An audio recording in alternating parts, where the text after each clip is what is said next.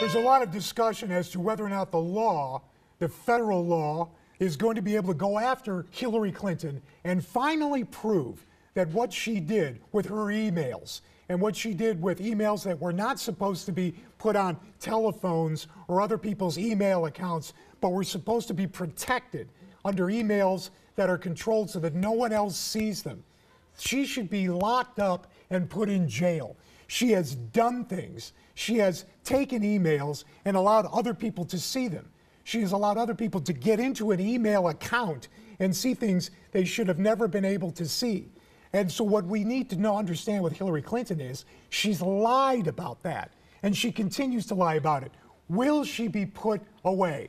I have no idea. Do I hope so? I certainly do. Well, it is a fact that we've had some who work for the government, including the Pentagon, who have done the same thing Hillary Clinton already has been found to have done, and these individuals have been sentenced to prison.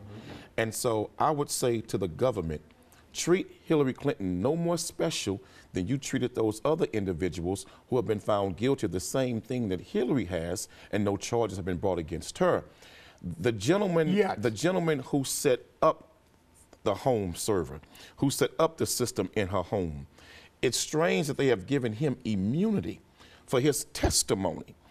You would not give someone immunity in the government unless you believe a crime has been committed. Well, I agree. And I don't think they should prolong it. If they're going to come after her, deal with it now, so they won't say we waited to the very end to indict her. Deal with it now. Why don't we put her husband in jail for lying to the American people, saying that he didn't have sex with that young lady in his office?